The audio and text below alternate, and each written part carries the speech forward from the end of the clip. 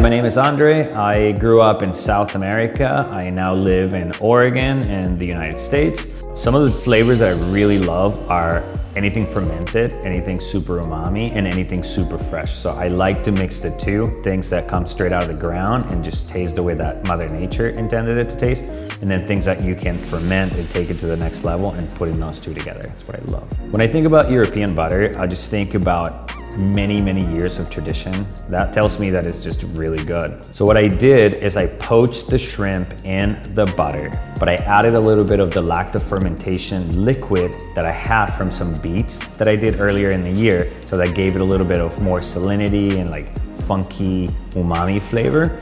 Then when that came out, we used that same butter to make a relish with a Blue Revolution kombu from Alaska. We have taken some sweet potato puree, lacto-fermented liquid, put some beet powder.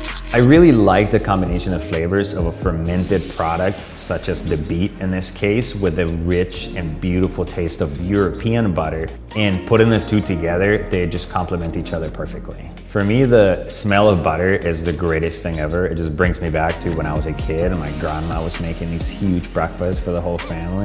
And to me, it's not breakfast without a bunch of butter. I used to work at a place where almost every day we would do different things to the butter. So just fermenting different things into it.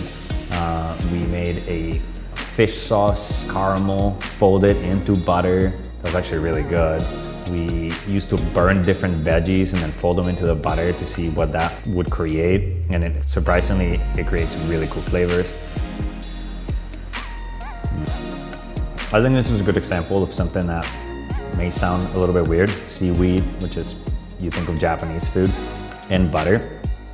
The combination of flavors between these two, you get the super umami seaweed flavor and the super rich and super umami flavor of the European butter. It goes together beautifully.